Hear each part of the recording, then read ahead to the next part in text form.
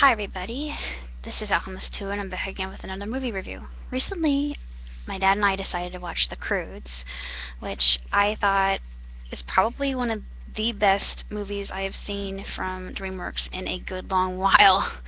Well, of course, next to How to Train Your Dragon, which I absolutely adore.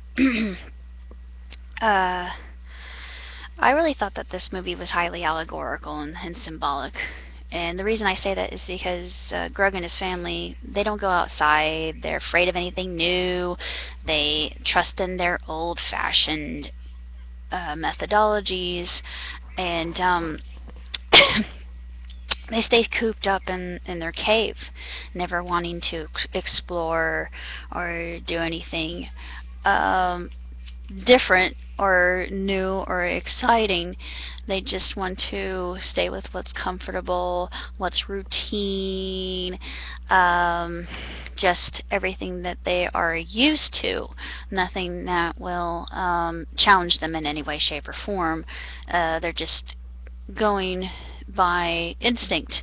And this is actually Eep says that the teenager of the family, she says this is not living, this is just trying to live and doing their best to survive just by going by the rules. And I think this is a good illustration of fundamentalism versus a more egalitarian mindset, which is what I hope to possess. I really loved all the characters. I thought that Grug was absolutely magnificent. He was voiced by Nick Cage, and you could really hear Nick Cage's voice come through his character. I loved Uga and Funk, and of course Eep was probably my ultimate favorite character next to Guy and Belt. Belt was just the comedy relief. Belt is this sloth that holds Guy's pants up. It's something that he invented. He's actually more of a pet, but he's also a really great accessory. Who would have thought? He actually made the first accessory. This is such an inventive movie. It's so beautiful and colorful, and it has the same kind of mood that Avatar does. Plus, it also has these creatures that you would think would come from Studio Ghibli or Pokemon, just the way that they're made. And I thought, oh, conglomerate animals, yes! One of my favorite things in the whole wide world. And actually, I really like the piranha birds because they were kind of like starlings in their flight, but they were also really devastating and destructive and scary. And I thought, holy crap.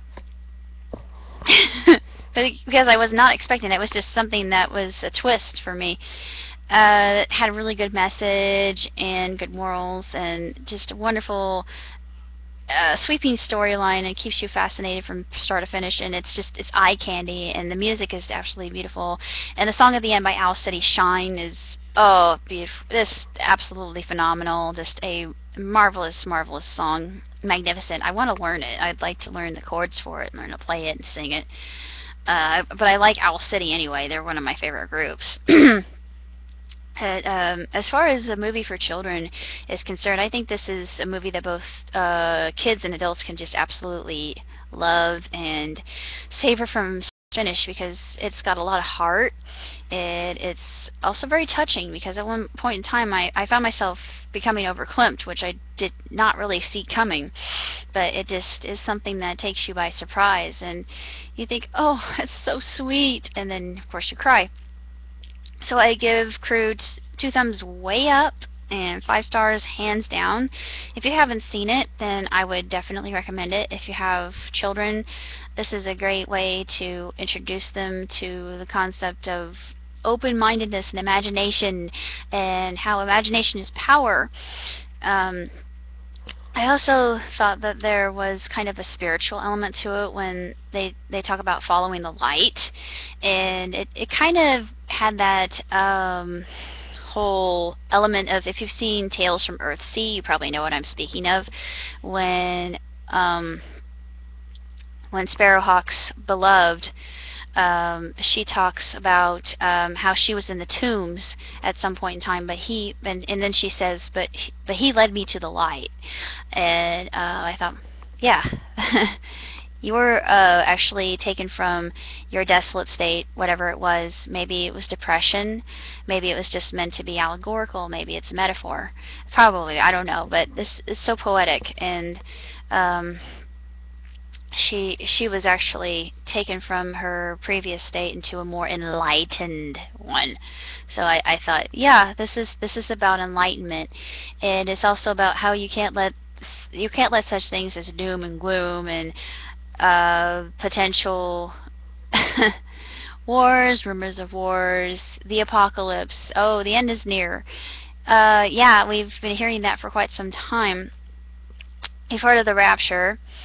I just feel that, yeah, sure, we should be prepared for it, but we shouldn't be running around like chickens with our heads cut off because of it. That's just ridiculous. There are people that after a disaster strikes, there's looting and there's anarchy. Why do you do this? No, you shouldn't do that. And even though it will give you the ability to do so, you should be a little bit more rationally minded about such things. You should figure out other ways than looting to get what you need. You can get what you need if you just wait patiently for someone to give you aid if you need it.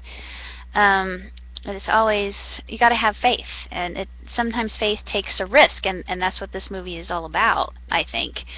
And it's just such a splendidly animated film, and just absolutely gorgeous. And many of the scenes, I was just absolutely positively awe-stricken. I was bewitched by just how lovely it is, especially some of the scenes in the caves, of the way they made the striations in the agate. I don't know if it was agate or not. It was quartz and agate, just your common silica-based formations. And I'm a little bit of a rock hound, sorry.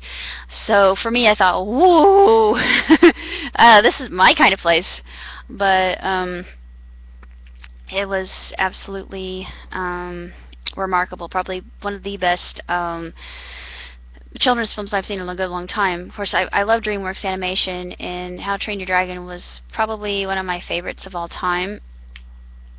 I did like it quite a bit. I have to say that How to Train Your Dragon is other than Kung Fu Panda, they have been the best DreamWorks films in a good long while, and they just keep improving.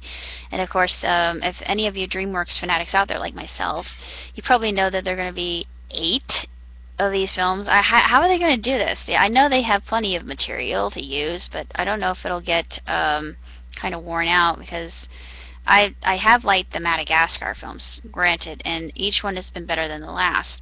But then in the final film, doesn't it give you a sense that they have come home and found a place to call their own, and they really shouldn't have to worry about escaping Madagascar? But that's the whole point, going back to where they came from. They are back where they came from. They're at the zoo, so I don't know. I've been reading rumors about that, and of course Shrek films are done, so no more Shrek films, thank God. I mean, 1 and 2, terrific. The third one was a real letdown. I absolutely hated the third one. Fourth one was really great, because I liked the whole dimension of Faust involved with that. If you're not familiarized with Faust, and then you'll probably understand why I like that particular film so much. Be careful what you wish for, because you just might get it, as the lesson in that one. I haven't seen Turbo, but I'm probably not going to even bother, because I didn't like... I do like Cars, don't get me wrong. That's their version of Cars with snails, and I just don't really... I don't think I can relate to it. Indy 500 or not, I'm just, going to skip it. Epic... And well, Epic was done by Blue Sky, as well as Rio, which I both loved. They're not. It's not DreamWorks. I'm not sure why I would put those two together, but Legend of the Guardians. Yeah, Legend of the Guardians, I would say, is right up there with. Well, I don't know. I really like Legend of the Guardians much, much better than How to Train Your Dragon, even though I do love HTTYD quite a bit. But LOTG is my absolute favorite of all of them, just because I'm such a Joyce fan, and I don't know if they're going to make more, or if they're just going to stay with the one, because there's going to be a Sandman book that I'm going to definitely read, and I'm hoping beyond hope that they, I keep saying they, it's actually Joyce. I'm hoping that Joyce will write the book on Jack, because Jack, I'm not really sure why, but I really like Jack. I just think that Jack is a very interesting character, and I've always liked him in different stories. Like with, I know a lot of people are going to probably give me a lot of flames over this, but Jack Frost in the Santa Claus, the third Santa Claus, I'm a big fan. Let me just put it that way. And if I ever saw the man who played Jack Frost in real life, I would just, kiss him beyond all hope, and there would be no escape for me. He would be trapped. But I know it wasn't the best of the movies, and the second one actually makes me cry quite a bit, because it just it's very emotional for me. The third one was, I wrote a fanfic about Jack Frost finding a love of his life. Her name was Indian Summer, and he just calls her Summer. It's kind of a May-December, needless to say. And there was someone said, there was someone on fanfiction.net who said, "Hey, can I borrow this and make fun of it?" I said, "Sure, fine, do it. I don't care. If you want to make fun of it, do it. I don't mind. You have my permission to make fun of me." I would love to see what you write. Missed it all you want. And I'm not sure how I got on that topic, and I'm sorry I did, but anyway, if you haven't seen the Croods, and if you're looking for a really good animated film of the same likes of Ghibli film, or it just has that kind of whole adventure kind of theme running through it, and you shouldn't be afraid of things that are new. You should look forward to things that are new and different and unusual, and just go forward. Don't be afraid. And of course, the one thing that Grug says throughout the film is never not be afraid, but actually fear is what keeps us alive. So that's a survival instinct, and actually fear's not a bad thing. He doesn't condemn fear, and I like that, because this is coming from a person who has suffered panic attacks, and hopefully I'm going to find some relief from that. So keep me in your thoughts and prayers. It's no fun. It's been really bad recently. Just because of everything that's been happening in my home, and moving things around, and getting things out of the house that need to be sold, and trying to buy a new house, and this and that and the other. It's enough to make you go, yeah,